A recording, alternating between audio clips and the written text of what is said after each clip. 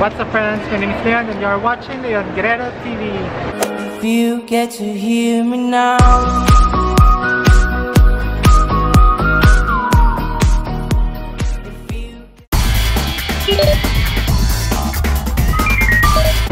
Dito kami ngayon sa SM Southmall dito sa Las Piñas.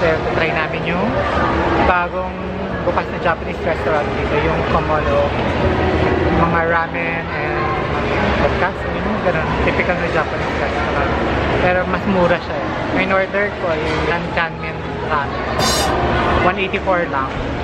Tapos, yung pamangkin ko. Dilan, ano yung order mo? Katsu doon. Magkano? 130. 120 lang pala.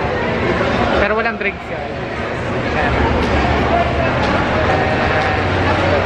Try natin pa siya.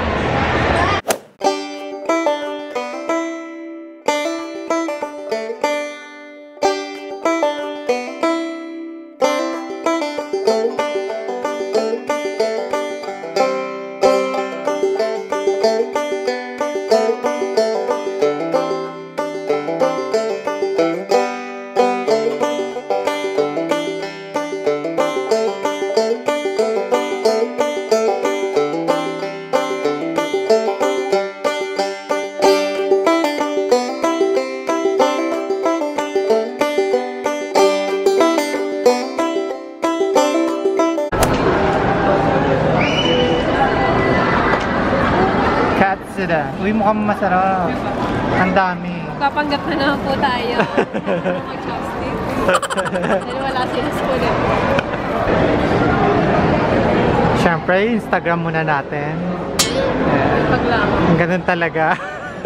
Ang pagkain, pinipicturean muna bago kainin. Ganun na pa lang. Hi! So, Nakakahirap kainin. siguro ito yung mga ano, pang budget na mga ano, Japan. No? Tantan po. Akin. Diyan na lang. Thank you. Tantan. Konnichiwa. Sa Hawaset. Sarap, no? Chocolate mo. Bakit wala akong drinks? Additional. 32 ata yun. Ayun pa rin 32. May water. So, ayan yung pagkain ko. Tantan mian. Spicy soup yan. So, alam mo naman, mahilig ako sa spicy. Sarap. Tikman ko na. Tikman ko.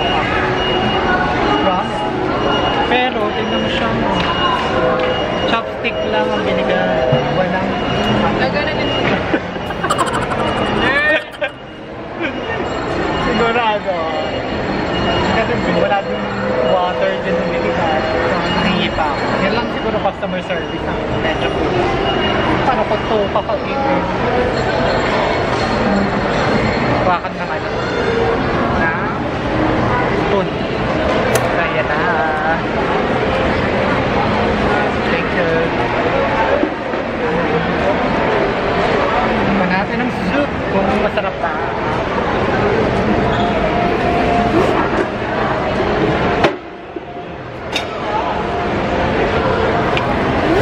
Mura na ito sa 180.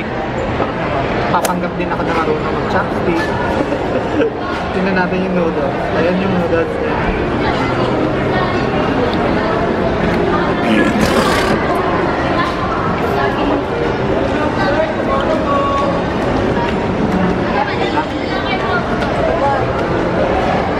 Tapos may konti parang brown beef pork.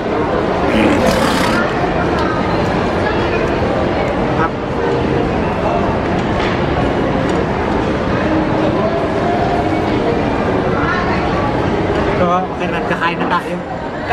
Kain na muna kami, pero so far, masarap siya at marami.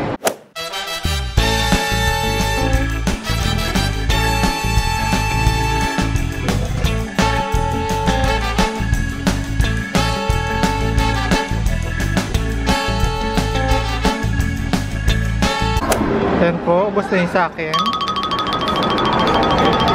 And kay Julian, hindi. Bakit? Bakit di mo inuba? Umay ako. Kaumay ba? Masarap din naman yung ramen. Then sulit for 184. Napakasulit niya, malasa.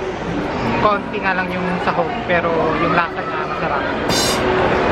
How about the katsudon? Pero may stock ako. Sarap. Malat-alat daw. So kung medyo maghahanap kayo, nag-crave kayo for Japanese restaurant, tapos medyo konti yung budget nyo, dito na lang kayo sa Komoro Japanese restaurant. Pero yung customer service nila, hindi masyadong okay lang kasi syempre may room for improvement. Yung pagka-serve ng pagkain, wala akong soup spoon. Tapos wala din akong water. Pero dati kasi trabaho sa mga restaurant, diba? Trabaho ko, sabi, huwag kang mag-serve ng food kapag hindi mo pa sinaserve yung drinks. So, yun lang. Okay. Dahil sa hindi niya naubos yung pagkain niya, ako uubos. Diba? So that's it, friends. If you like this video, give it a thumbs up and subscribe to my channel. Don't forget to be awesome. No hate much. Peace out.